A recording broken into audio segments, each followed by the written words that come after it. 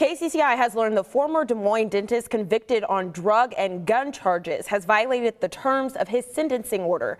Federal court documents show that last month, Sean Kirby fell out of contact with his probation officer, failed to report to substance abuse treatment, and tested positive for amphetamine and methamphetamine.